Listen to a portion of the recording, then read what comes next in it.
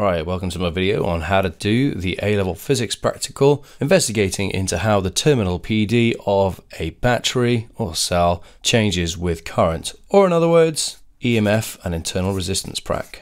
So you should know by now that no battery is a perfect conductor, and so we can model the resistance that it has as a little resistor inside of the battery. So a perfect battery with a little resistor inside as well. Then what we need to do is to be able to measure current flowing through the battery, obviously just using an ammeter, and we need to be able to change the current. So we need a load resistance as well, and we need to be able to change that. So that's going to be a variable resistor. We want to know the PD across the terminals as well. Actually, it doesn't really matter where you put the voltmeter, to be honest, so long as it goes in between the battery and the load resistor. So we can just put it straight across the circuit like that. If this reads 6 volts, then that means that the terminal PD is 6 volts, which means that there's 6 volts available to the circuit, which obviously means that the variable resistor gets those 6 volts. The equation for EMF and internal resistance is EMF is equal to IR plus IR. In other words, EMF is the total voltage or PD battery supplies. IR is the voltage available to the circuit, and we also know that as terminal PD because V equals IR, and then IR again, but this is the V lost in the battery itself due to the internal resistance. That's all that means. It's just total PD equals the PD lost in the battery plus any leftover available to the circuit. So we are going to vary the resistance, and we call that the load resistance, the load resistor.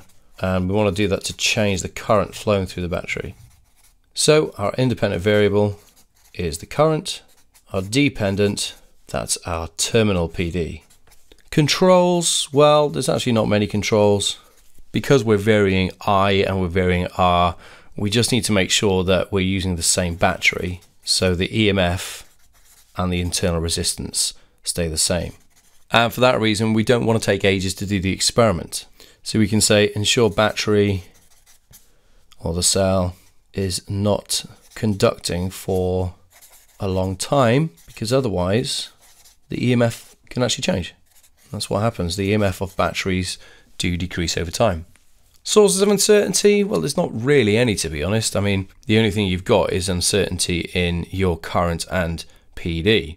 And that's going to be negligible. It's just going to be the resolution of your ammeter and voltmeter. This is an experiment that I wouldn't do any quantitative analysis of uncertainties for. One thing we can say is go for currents below 1 amp to avoid lots of heating in the battery. That could affect the internal resistance, and we don't want the internal resistance to change. So you're going to end up with nice results. You can do repeats. Personally, I don't do repeats. So here's our results table, and we're going to then plot a graph of current against terminal PD, and we know that's equal to I big R, don't we? And this is the only experiment where we don't actually end up with a proportional relationship. What we find is that if we start at high currents, which is what I recommend doing, and we increase the resistance, and so we end up with, if we increase the resistance, what we find is that the current decreases. This is because as current increases, internal resistance takes bigger share of the EMF, more voltage lost in the battery. What we can then do is extrapolate our line back to a current of 0 amps. So we take our line. So when there's no current flowing, that means that no PD, no voltage lost in battery. So we can say that, so theoretically, when that's the case, the terminal PD is equal to the EMF. So that gives us the EMF of our battery. There's one more thing that we can do. The gradient of this gives you the internal resistance as well. Of course, because it's going in the negative direction though, it's going to be minus R. So we can get the EMF and the internal resistance from the graph. Now you can get the EMF of a battery by just putting a voltmeter straight across the terminals of a battery without anything else in the circuit.